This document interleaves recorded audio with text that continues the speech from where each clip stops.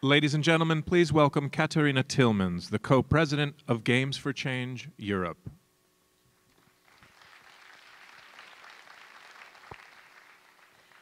Hello and welcome. It's an incredible honor to be part of this very inspiring event here in the US. Well, I want to take this moment to share a couple of thoughts with you and our activities back in Europe. And we are quite a baby in Europe still. So Games for Change here is in its 11th year.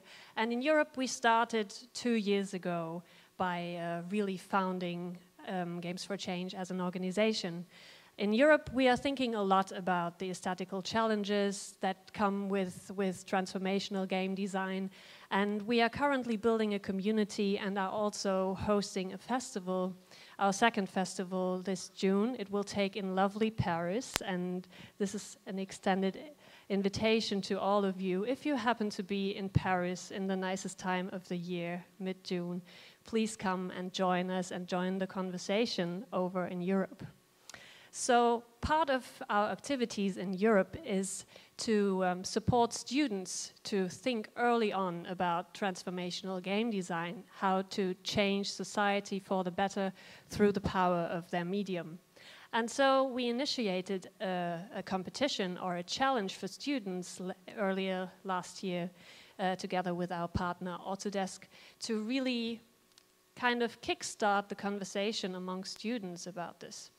And this competition will still run for another month, so everybody who's interested in looking into it, who maybe has already a working prototype for a social impact game at hand, please go to our website. It's www.gamesforchangeeurope.eu and apply and register for the competition. Part of this competition is also that the review process is going through a really amazing jury. And it's my great honor to introduce Noah Falstein as part of this year's jury to our Games for Change challenge.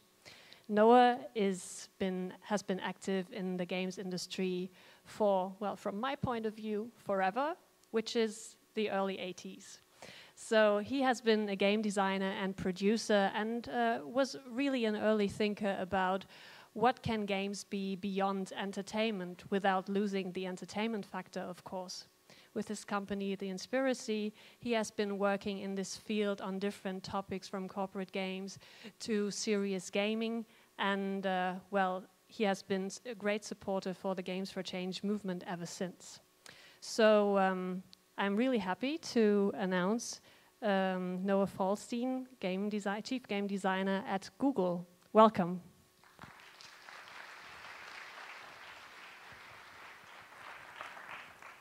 Okay, hello everybody. Boy, nice house here.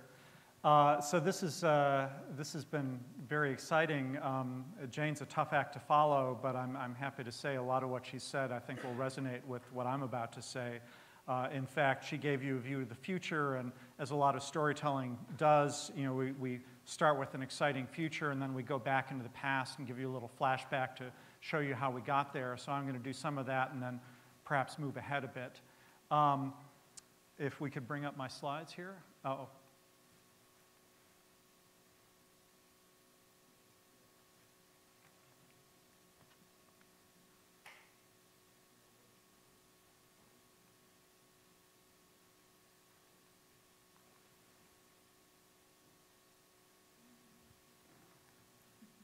Well, sometimes things take a little bit longer to change. I'm getting there. That's the wrong view. I think I need to switch out here.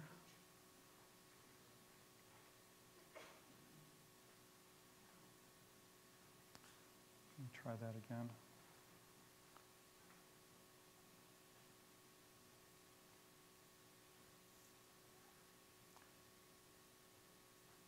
Sorry about this, folks. I think I'm seeing the slides on my computer and the computer version up on the big screen there, so hopefully we can get this sorted out. And I'm sorry to say that I'm not a Macintosh expert, so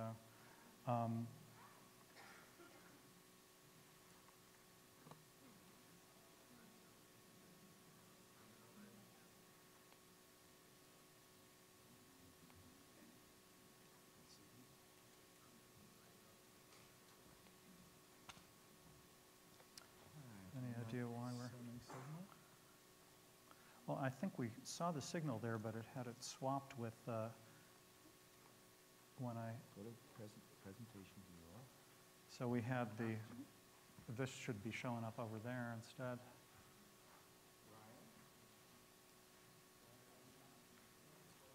So this fits in very well with my talk about how technology has advanced rapidly over the last 30 years. Some things also remain the same.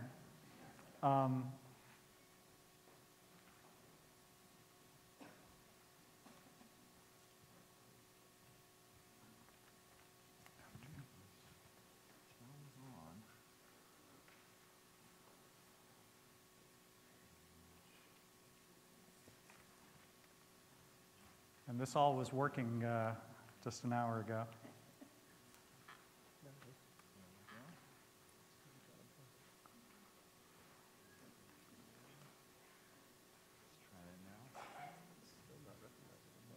Oh, that's, well, at least we've got the right display there. The computer knows that it's going out.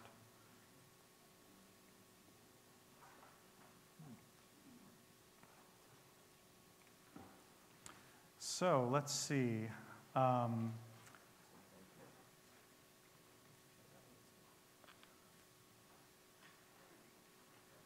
Well, while we're trying to work out the technical details, let me talk a little bit about, there we go, about some of the things that Jane's talk was reminding me of, that game designers, I think, all have a very similar point of view. There's almost a personality type, I think, if you're a game designer. And when Jane was talking about using jelly beans to essentially concoct a recipe from these ingredients, that really resonated. A lot of the game designers I know are amateur or even professional cooks and are very interested in taking these different ingredients. Well, we're moving somewhere. Taking these different ingredients and figuring out how to design them and create them and concoct something new. And if you think about it, game design is a little bit like writing recipes. There we go. I think we need the other one of those. Great. In that game design is followed by people as we go ahead. Getting warmer, getting warmer. All right. There we go. Excellent. Okay. Sorry for those delays. Thanks, everybody, for waiting.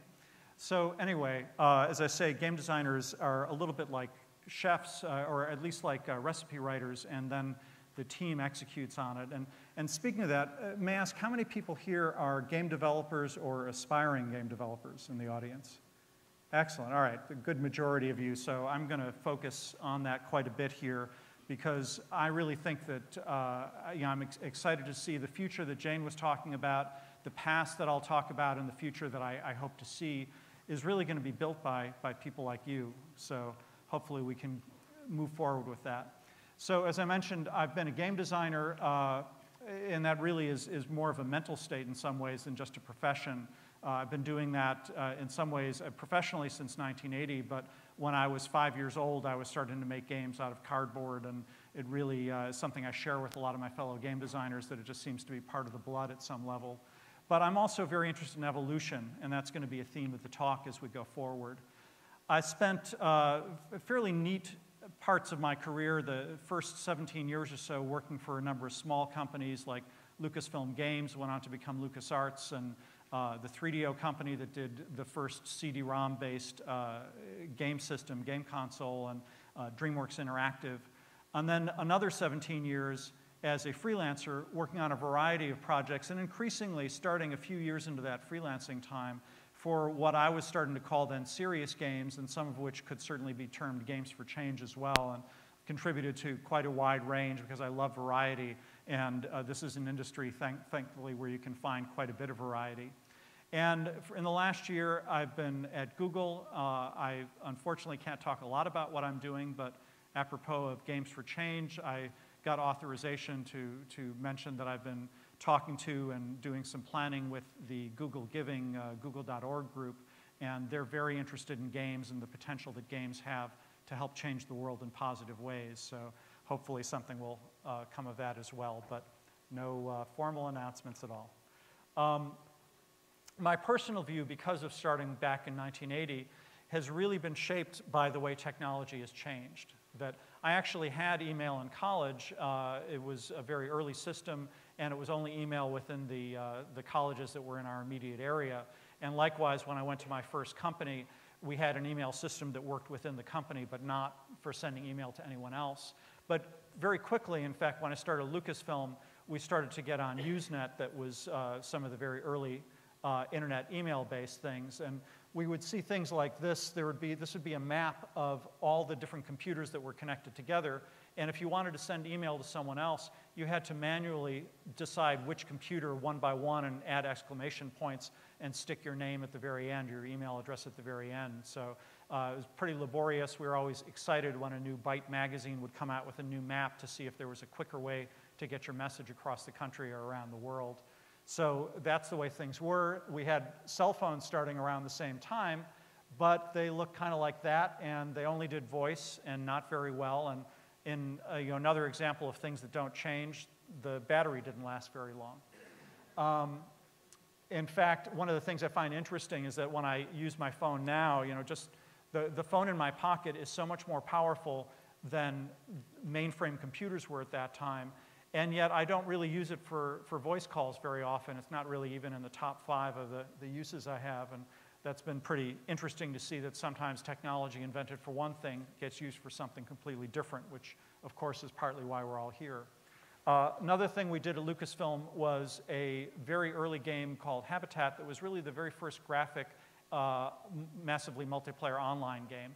Massively meaning we had about 250 people, but that was a pretty huge number for the time, and brought Quantum Link, the system we were on, to its knees, which then later went on to become America Online. So make of that what you will.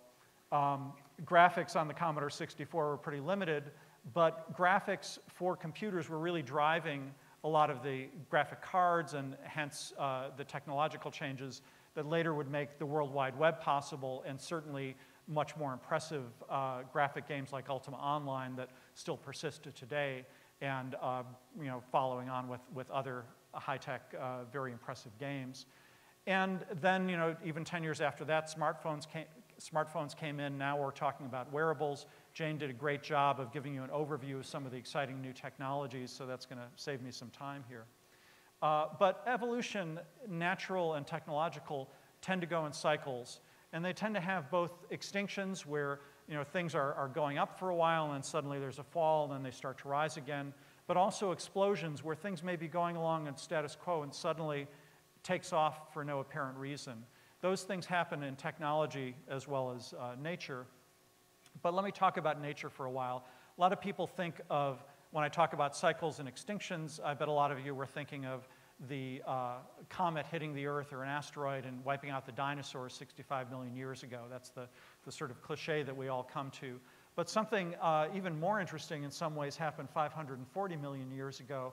It was something called the Cambrian explosion, where first there had been single cellular life for a very long time, and then almost out of nowhere, as soon as multicellular life started to catch on, it went into this profusion of these weird forms, all in the sea at that point, but all sorts of almost science fictional, crazy creatures that popped up. And that kind of explosion, I think, is something that we're experiencing today. And Jane talked pretty eloquently about all the new things that are out there. I'll go over that a bit as well. But there are these rises and falls of eras in nature, and of course also in games and game systems. And in my years in the games industry, I've seen a lot of things go up and down. More recently, there's been the social boom that has fallen off quite a bit for games on social networks. But then indies have come on strong. Mobile is growing. But those things, nothing ever lasts. That's one of the things to look at both in the natural world and the technological world. So the question is, what will be coming next? And for Games for Change, we've already had a few cycles in terms of what those names are. That these are our names that have come and gone or are still here, but nobody really knows. You know, names are, I think, much less important than what you actually do with the games and your procedures, but it shows that in everything there are cycles and these things go up and down. Which brings us to my first bit of another bit of a cliche, but it's sort of a well-known one, that the Chinese character for a crisis is a mix of the characters for danger and opportunity. That also explains the time we're going through right now. It's a crisis and not necessarily uniformly a danger and opportunity for everyone. For example, the danger is particularly important for those who are very slow to change. You end up like our friend here who's out at the Google main campus, and there's a lot of discussion about whether in the entertainment industry we're in the last big console cycle, whether PS4 and Xbox One are going to be some of the last big consoles we see, with wearables and mobile certainly growing in importance, micro consoles sort of nibbling away from the bottom, and pretty soon nothing but bones are left. As I said, the social game has come and peaked, although it could certainly come back and peak again. We also have mobile costs climbing, so even though mobile is spreading very widely, which is really promising, the cost to make a high-quality game, and particularly a sort of a AAA title for mobile, is going up, and it's put it out of the range of a lot of small indies and student groups, certainly.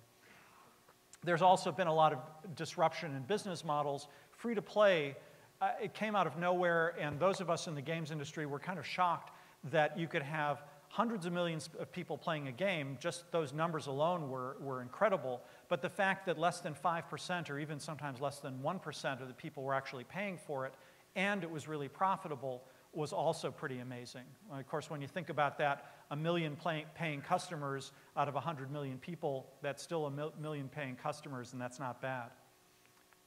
And then finally here, there's this ever-increasing choice of hardware. And again, Jane hit on a lot of the stuff that's out there, and I'm sure you've been following the news, know what's out there right now. So where's the opportunity in this? A lot of scary stuff, not knowing where to go. Well, let's go over some of the positive things. We've never really been in a more lucrative time. I think that it's amazing how much money is coming out of the games industry, and it's also being very well financed. Now, I know when you're actually looking for money for your title, it always feels like there's never enough for you, it's never enough out there. But this has become easier and easier over time, just as people have realized that you need to take games seriously, and I mean that in all senses of the word. It's also been never more popular and widespread, largely to the profusion of these incredibly powerful mobile platforms that we now carry in our pockets or have in our living rooms in tablet form. And it's global, it's reaching people from all ages, from little kids playing on tablets, where we never expected the tablets would be such a huge market for 2-year-olds, to aging adults using games to help their brains. In fact, a colleague, Dr. Adam Ghazali, is speaking later this afternoon, and I've got some slides coming up from his work that show how it's reaching older people as well.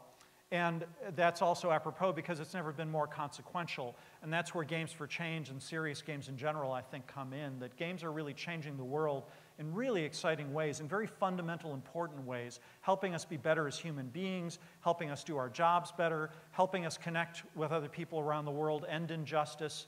It's really quite an amazing time that way. This is one of the EEGs from Adam's lab, and it shows how connected we are. We're connecting in many different ways. Brain monitors, in fact, not only seeking signals in the brain, but sometimes actually activating the brain with electrical impulses, very science fictional stuff. And we're getting closer and closer to some of the science fictional futures that way. But also we're on just a lot of basic devices and screens, and the fact is that increasingly, certainly in the first world, people have multiple screens handy at any one time.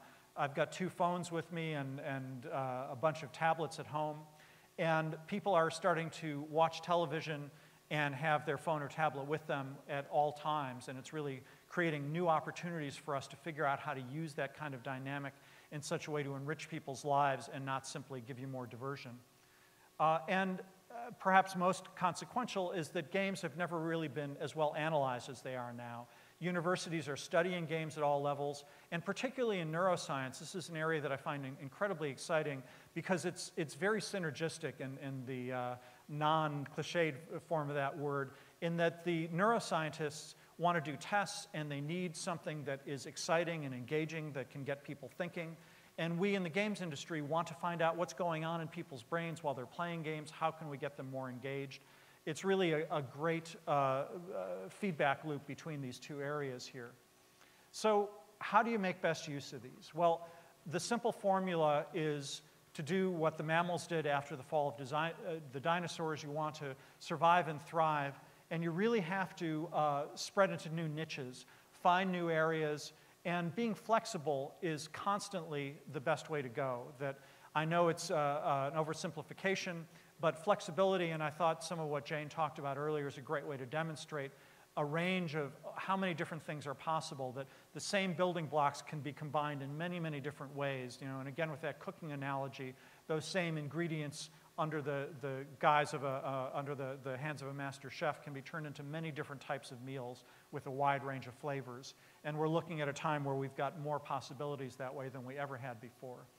Something to keep in mind, though, I'm making this analogy between the natural and the technological world, but in the natural world, you have to wait for mutations and millions of years for things to change. In the technological world, things change very quickly, and we could take the best of one game or a business element or a new technology and combine them in the ways that we've seen and create something fresh and new, something much like the World Wide Web that grew out of those old pieces that I showed you before. And as soon as technology reached that point where it was possible to have the World Wide Web, much like the Cambrian explosion, this whole panoply of new types of technology and new types of uses came out of nowhere. And I think we're at a similar point now with even more exciting possibilities, the ones that I've just talked about all coming together. So, as I say, the World Wide Web was built on the fact that the internet was around, that we had better graphics cards in the computer and faster processors, and it all came together at just the right time. But the next thing is your own Games for Change evolutionary path. So where are we going? So I won't spend too much time on this because I'm really looking for you to create the future for the rest of us. And I'll give you a few suggestions of areas that I think are particularly promising, ingredients, if you will, that I think are either very wholesome or tasty or have a lot of potential for being combined in really fresh ways. One thing that's really critical for changing the world is how the world is so quickly growing to be completely connected. In just a few more years, there'll be another 5 billion people coming online. Many of those people already have feature phones, and they'll be getting smartphones. It just is inevitable. That's going to give you incredible power, instant connection, and if you make games, if you make tools that can run on low-end systems, then you're going to reach billions of people who are just coming online with those over the next few years, who will be hungry for something new, and in many cases will be in countries that could really use some extra help and some ways to advance. Neuroscience and psychology, as I've mentioned, I think are incredibly important tools. I think we're going to see a lot more of that two-way street where we can help them and they can help us. And I'm certainly, out of all the things that I was looking at as a freelancer that I'm most excited about, that's the one area that I think has the most potential. So in general, again, it's a bit of a cliche, but you look for blue oceans. You look for these areas that have yet to be untapped. And often new technology, to go back to the natural evolution thing, can be like an opening in a mountain range that opens up a whole new area. Maybe it's a very tiny area, and it turns out that after just a few years, a fad has come and gone, and nobody cares about that anymore. Sometimes it's a whole new continent, and it opens up, like the World Wide Web did, some incredible things that no one could have imagined even just a few years earlier. It's important to be agile and iterative. Again, a bit of a cliche, but I've seen this over and over again through my career, that people who say, well, I've got a good long plan, it'll take a few years, but I know where it's all going to go, and we're just going to execute to this plan and be unwavering and not change. That's almost always a recipe for disaster, because this is such a rapidly changing world and because the technology changes so rapidly. You really need to be able to change with it. So combining the best of new technology and old proven knowledge. I mean, we've been playing games as a species for at least 11,000 years from archaeological evidence, and probably much longer using twigs and things that aren't around anymore. some wonderful pictures that I unfortunately wasn't able to get the rights to, and Google's pretty strict about not putting that sort of stuff up. But take a look at old dice made from knuckle bones of animals. It's just amazing to see how long people have been playing games. And I'm going to leave you with the thought of don't bet against the internet. These phones that are coming online, the new smartphones, even the current feature phones, they're all connected. Connections are going to be happening more and more, so that we'll all be, at some way or another, connected to every other human being in the world. So, started with an earlier Chinese adage, and you probably heard, how many people have heard about this as an ancient Chinese curse? All right, a fair number. The fact is, interesting times, those are times of revolution, times of great change, and we are in interesting times right now. And it can be a curse, but as that other Chinese wisdom showed us, it sometimes can be another opportunity as well.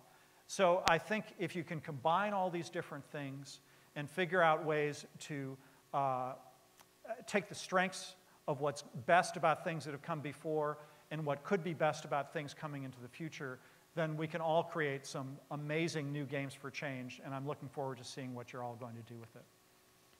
So this is my contact information. I'm with a new group at Google called Fun Propulsion Labs, and until we can announce a little bit more of what we're doing, we're keeping a little low.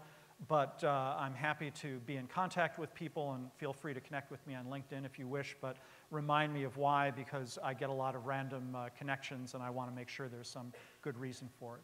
And that's it. Thanks very much.